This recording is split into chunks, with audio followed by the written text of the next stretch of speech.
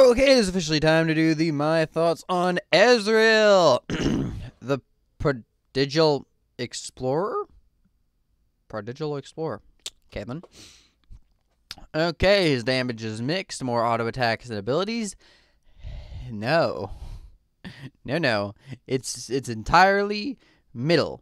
It's entirely middle. If anything, more abilities than auto attacks. Because yes, he does throw out a surprising amount of auto attacks. I will give you that. But he still uses his Q more than anything else. His difficulty is, yeah, I would guess the one. I'd say it's slightly leaning more towards 2. Or, like, it's slightly up. It's not as easy as you'd think a 1-star is, but it's still really easy. But it's still, like, there is a skill ceiling on him. Or a high skill ceiling that, like, you can definitely tell between, like, a new Ezreal and an Ezreal that knows what he's doing. Damage 3, mobility 3. Yeah, that's about it. He really has no CC. Except for when he builds certain items, which make him a bit strong. No defenses or utility. This is all true. Okay, a self-assured Piltover explorer with an uncanny ability to find his way into and out of trouble. Ezreal travels Runeterra in search of adventure, armed with a magical gauntlet procured from the ruins of ancient Shurima. He seeks out the world's most cryptic mysteries. Ezreal fires bolts of mystic energy, shifting through treacherous, uncharted places with a cocky grin on his face. Okay, I like that.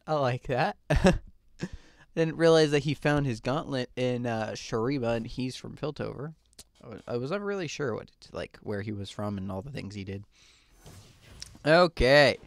Abilities. Rising Spell Force. Ezreal gains increasing attack speed each time he successfully hits a spell, stacking up to 5 times. Mystic Shot. Ezreal fires a damaging bolt of energy which reduces all of his cooldowns by 1.5 seconds if it strikes an enemy unit. This is stupid. Essence Flux. Ezreal fires a fluctuating wave of energy dealing damage to enemy champions while increasing the attack speed of allied champions. Okay, ability. Arcane Shift, another stupid ability. Ezreal teleports to a target nearby location and fires a homing bolt which strikes the nearest enemy unit. As I said, a little stupid. True Shot Barrage. Oh, that's what this is. Ezreal winds up for 1 second to fire a powerful barrage of enemy energy missiles, which do massive damage to each unit they pass through, deals 10% less damage to each unit it passes through. Okay, so how do I describe Ezreal? His passive is relevant, but really not that big of a deal. Like with the increased attack speed, it doesn't bother me. As I said, you'd be surprised how many auto attacks he does get out, but you see a lot more Qs and mixed with auto attacks than anything else. And like, yeah, he will throw them out, as I was just saying, but like they're really not as much as you'd say. They do hurt a surprising amount as well, but still, it's kind of more along the line of watch out for his Qs above all else. His Q is stupid. Okay, so in essence, it's very hard to dodge. It has a very long range, and it's very annoying because it is considered an auto attack. And it has all the benefits of an auto attack, such as it procs anything that with Sheen, but at the same time, it doesn't have any of the bad parts of a stinking auto attack, such as Ninja Tabby will, reduce the damage of it, and so on and so forth. It's really flippin' stupid. And for the longest time, I did actually know this before I read this, but for the longest time, I didn't realize that it lowered all of his other cooldowns, and I think that is ridiculous. Like, I can kind of understand if it lowers its own cooldown from landing it, but that's it. Like, really, it does not need to lower all of his other cooldowns, especially, with his E. His W is kind of stupid, But just his Q does a chunk of damage even at early levels, and that's what I think is like the main problem of it, is that like it needs to I think it should be much more like scaling oriented, where early levels doesn't do a literal fourth of your HP, and then late levels it'll really hurt, but it won't do anything insane. And I also think that they should change it to so that only its own cooldown is decreased upon hitting someone with it, and it's not all of his abilities or cooldowns are decreased upon hitting someone with it. It's really flippin' stupid, especially if you already have 45% cooldown reduction. It's like, really? His W, as I said, it's really not that big of a deal. It, like, because most of the time you see Ezreal's as ADCs, it really doesn't do all that much damage, even when he goes APC, meaning ability power. It's still, like, yeah, it hurts, but its scalings really aren't all that great, and the attack speed that it does is reasonable, but it's really not anything insane. And because of that, I really wouldn't change his W at all. His E is dumb. Like, first off, it's a teleport. So, even if you try to, like, I don't know how to really describe it, it moves him from one place to another. It's not like a dash where, you know, you can still be targetable. Like, she straight up moves. And you can't click on him while he's moving because, you know, he goes to a completely different place. And the fact that it hits you, too, that, like, it shoots out a homing bolt that you cannot dodge, that, yeah, it goes to the nearest unit, so yes, it can hit a minion, but at the same time, it's like, it's still damage that can be done to you upon engaging, and it makes it so easy for him to get out of any situation. It's really quite dumb. I don't fully know how I would change it, not gonna lie, because I think that he should have some sort of mobility, and it probably should still stay like a blink, but I think that it's just too easy for him to just blink out of everything, especially, you know, how you can actually hit him with forms of CC while he's blinking, and it will cause him to get stunned, but he'll still teleport the distance. And it's like, well, it doesn't matter that I just stunned you because you're in a completely different area. Like, if he can see that he's about to get stunned, he can hit his E, and even if you still get off the stun, as I said, he'll just teleport to a different place. I think it needs to kind of be like Hex Tech Flash, where you need to click the location that you want to go, and then you will teleport there after a short delay. Like, you'll hit your E, and then after a second or a second and a half, then you will teleport to that place. So that way there will still be, like, a second of you just not moving. Either that, or I think it should be kind of like a mixture of LeBlanc's ability, where, you know, she jumps in a distance and then she's capable of teleporting back, but in kind of like reverse, where he can flank, more like Zed's W kind of thing, where he can, like, throw out a little clone of himself, and then he can use his E again to teleport to the clone, and upon teleporting to the clone will die and then shoot out the cosmic bolt that fires from his E currently. Something like that. That way, you know, if he throws out his E, you can place, like, some sort of CC in that area watching for him. But he would also be able to use it as, like, bait, like throwing out his E, and the next, like, your Leona happens to ult where his E is, but then he doesn't actually teleport there until after the Leona ult goes off, causing her to have wasted that ability and blah, blah, blah type of deal. So, and then his ult I really don't have an issue with. It can really badly hurt, but at the same time, it does do reduced damage for each target it goes through, and it's really not that insanely big of, like, a game-changing ability. It definitely can murder your team if it's used right, but at the same time, it's like it's really not that insane. So, to do a quick recap, his passive I really wouldn't change at all.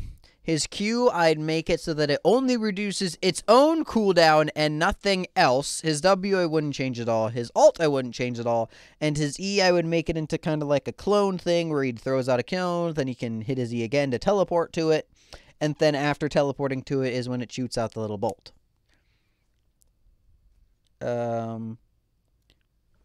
So, yeah. That way you have like a bit more of a chance to get him because he can like throw out his E, then he can be stunned. And unlike his current E, he won't blink there anyway. That way you can realize that he's stunned, and so you can walk in front of him and be like between him and his teleport. So even if he does teleport to the clone, then you'll still be close enough to continue to keep hitting him or potentially CC him even further. Something like that. And then, as I already said, his ult would keep the same. And his skin. Okay, we got base Ezreal. Nottingham Ezreal. I think it's an okay skin, but it's basically just his base skin just with like a different art design, honestly.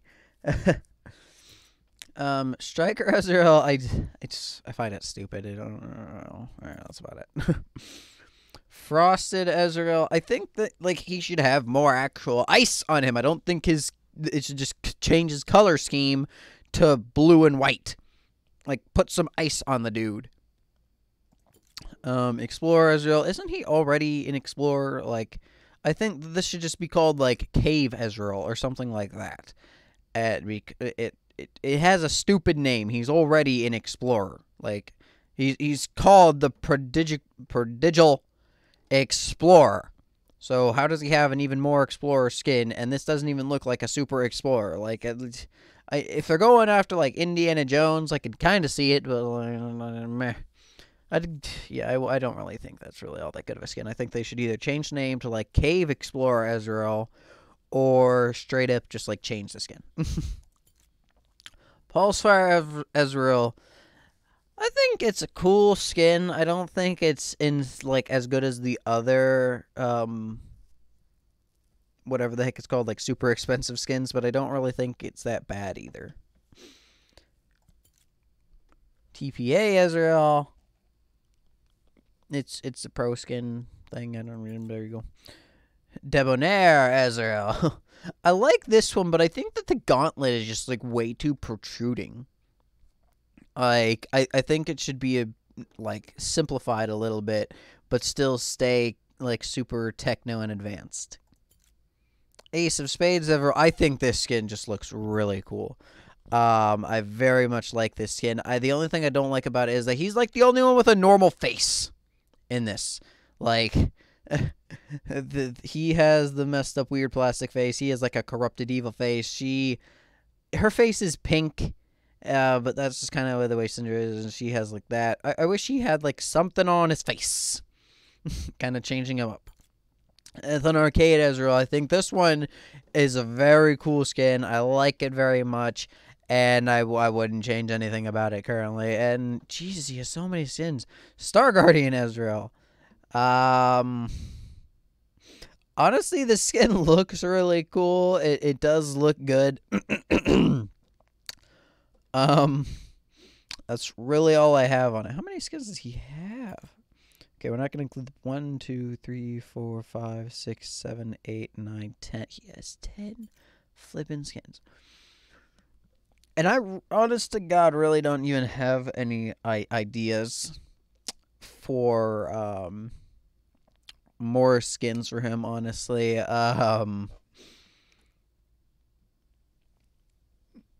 Yeah, I don't. I'm trying to like think of ideas for it, but I blatantly do not really have anything. I guess maybe you could potentially do like a Shuriman skin, and like the point of it would be you just cover your entire body with, you know, like desert material, kind of like Sand Guardian, but more like Pike's new skin than anything else. Let me like it would be more like, okay, not like this actually. He's way too mummified. But like think of the Cave Explorer skin, but with a little bit of like a Shuriman touch. Like think of like this, but as if instead of trying to explore a cave, he's trying to explore the desert. It will change the gauntlet to like be like it'll look like his original gauntlet, but more but with like like a yellowish color instead of blue, and overall it'll be like wrapped in kind of like maybe like bandages of some sort, and then like the rest of his body will just be like a normal explorer that's trying to go in the desert. So he'll have like his goggles over his eyes, he'll have like a little mask over his face to like prevent him from inhaling the sand, cause it'll cause him to have like a not a jacket, but like a single shirt on with, yet again, as I said, like the scarf kind of around like his upper neck and everything. And it'll be like a shirtless or a sleeveless shirt. That way he'll have the gauntlet on his left arm, and he'll have like a single glove on his right hand, but then like his arms will not be covered at all from there. And then his legs will just be like a belt and then some sort of pants. So it'll be like a pretty simplistic skin, but it'll just like it'll fit the aesthetic and look pretty cool at the same time. And then like each of the abilities will have their own like animation from Shurima and everything, something like that. I think that skin would be kind of cool, but that's about it. And with that, I have finished my thoughts on Ezreal. So thank you all very much for watching. If you happen to know any Riot members, please inform them of my thoughts. And the changes that I have made to him. Maybe they'll like him, maybe they won't. I know it's only little changes, but nonetheless. So thank you all very much for watching this A to Z mini my thoughts and changes. And I'm going to bid you all adieu. Goodbye.